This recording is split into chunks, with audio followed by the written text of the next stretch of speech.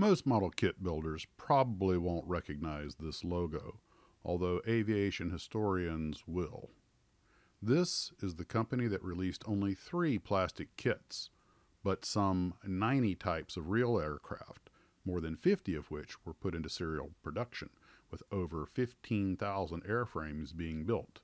This is Tupolev. Tupolev ANTK, the former OKB-156, has its main facilities located in Moscow, but during the Soviet era, the company also had a branch in the township of Voronezh, and I hope I'm saying that correctly, in southern Russia.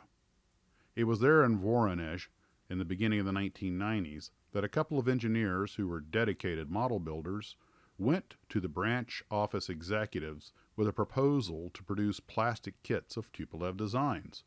They argued that manufacturing scale models is a great way to commemorate Tupolev's achievements, to form the positive public image of the company, and to attract young people into aviation, and so on and so on and so forth. We all know how these kinds of papers read. Basically, there were a couple of kit model builders who really wanted to see models of the aircraft they helped design and build put into production. That being said, the argument worked. Some of the more illustrious executives reacted positively to this, and the work was begun. The collapse of the Soviet Union and the economic disorder that followed slowed things down a little bit, but in the summer of 1996, the first kit was released. This was a 1 to 200 scale Tupolev Tu-154B2 that was made from the real aircraft blueprints and became the only accurate plastic kit of the Tupolev 154 on the market at that time. The Plasticart 1 to 100 scale kit, although beautiful and beloved by Eastern European model builders, was far from perfect in terms of accuracy. The Tu-154 model had no undercarriage and was to be mounted on a display stand. The parts fit was reasonably good. The first Tupolev kit was rather simple, and this is no surprise because the toolmaker in Voronezh had little experience with plastic models. And it could be added that while Aurora and Lindbergh were gaining their first experience in plastic models, Tupolev was too busy developing real aircraft, like the Product 105, which soon became known to the world as the Tupolev Tu-22. Say that 3 times fast. The second kit followed about a year later in the summer of 1997. This was a 1/72nd scale ANT-25. The world record-setting aircraft designed in 1933 by the Tupolev Company by the young aircraft designer Pavel Sukhoi, who would later head his own OKB, or Design Bureau. The Red Wing ANT-25 with the Stalin's Route inscription on the fuselage depicted the record aircraft that made a non-stop flight from Europe to the United States of America across the North Pole. On June 18, 1937, the crew of Chkalov, Belyakov, and Badyukov took off from a small airfield near Moscow, and some 44 hours later made a landing at Pearson Airfield near Vancouver, Washington.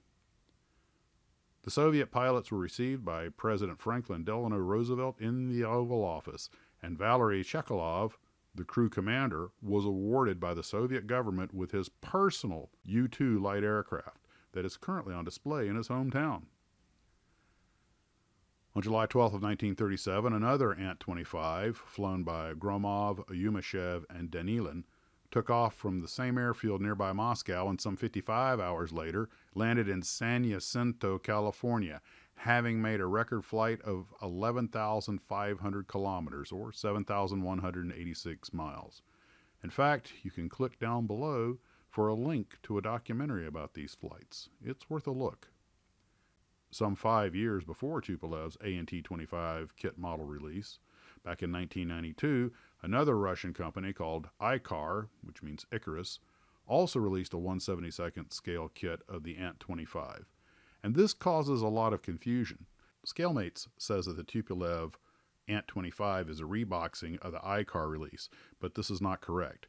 These are 2 different kits that have nothing in common. They have a different parts breakdown, runner's arrangement, etc. The ICAR kit initially was molded in colored plastic with red wings and a blue fuselage. Later, they produced the entire thing in white styrene. Unfortunately, by the mid-1990s, the iCar kit was discontinued, and this was the reason for Tupolev to make their own version. A 1:144 scale Tupolev 334 became the third and final Tupolev kit that was released in 1998. The aircraft had not made its maiden flight yet, so the box art showed the Tu-334 in the planned livery, and on the bottom of the box there was a photograph of the two prototypes under construction. Luckily, the aircraft was painted for its maiden flight exactly as planned, so the decal is correct. In the beginning of the 2000s, the company officials lost interest in kit production.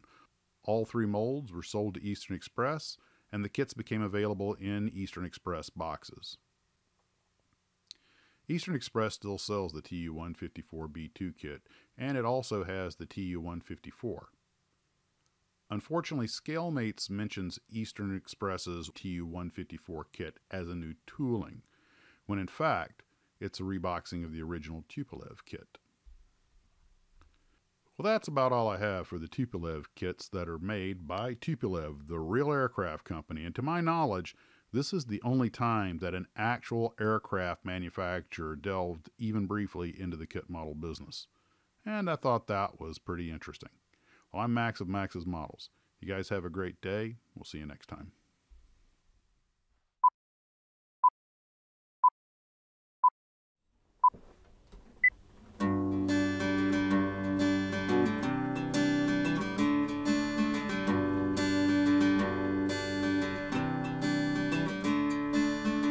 Еще один есть поворот в судьбе твоей, и жизнь покажет путь, ты только не робей.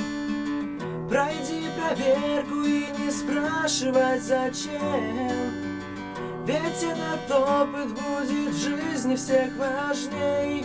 Это так непредсказуемо, но будет все окей, ведь это твоя жизнь, беги по ней.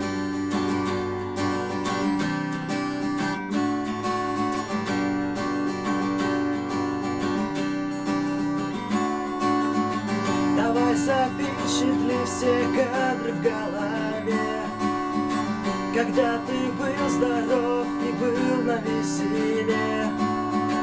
Тату останутся до конца всех твоих дней, и то, что было, ты об этом не жалей. Это так непредсказуемо, но будет все окей, ведь это твоя жизнь, беги по ней.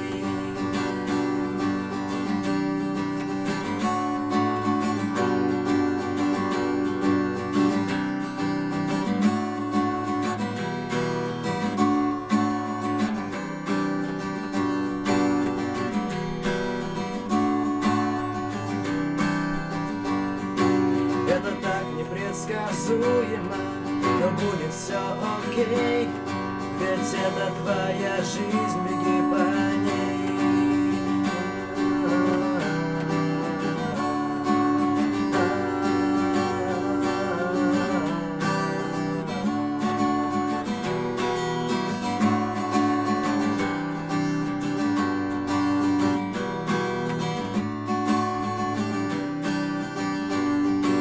Это так непредсказуемо, но будет все окей, ведь это твоя жизнь.